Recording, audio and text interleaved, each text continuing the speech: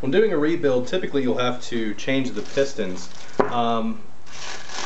It's easy to get the rods pressed off. I got the old pistons pressed off. I got the pistons pressed for like 15 bucks or something like that. It's pretty cheap.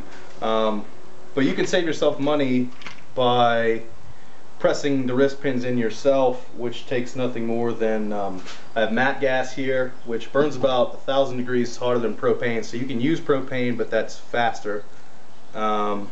You freeze your wrist pins. These have been in the freezer for about 4 days now. You want to make sure that they're frozen solid the whole way through, and it's about all you need. If you buy aftermarket rods and pistons, then obviously they won't come put together, so it makes it even easier.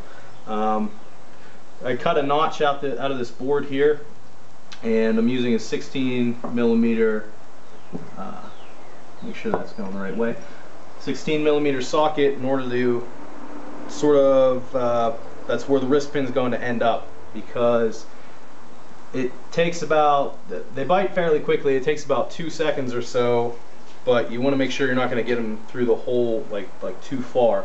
So basically all you got to do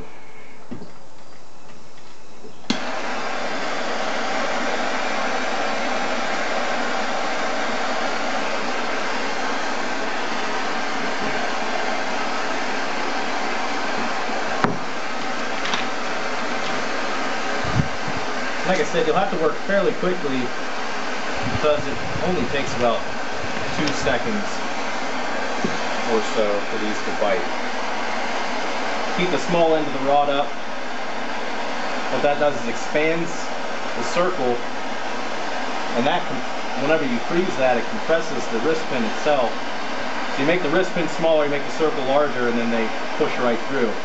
But obviously, whenever this rod heats that wrist pin up, they'll sort of equalize their temperatures, and that'll bring them both back down to spec.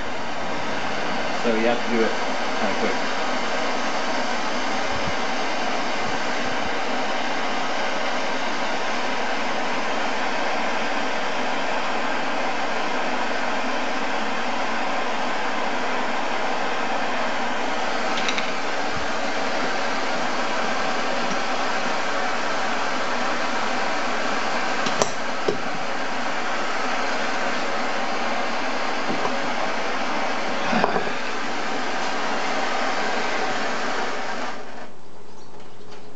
Unfortunately, the last one was the last piston to press on, and I fucked it up. But basically, this is what you should end up with: is a nice centered wrist pin, and you know, it's more money. But the other one can be salvaged. I just have to either get it pressed out or press the whole way back in, which shouldn't cost too much because everything's pretty much already done.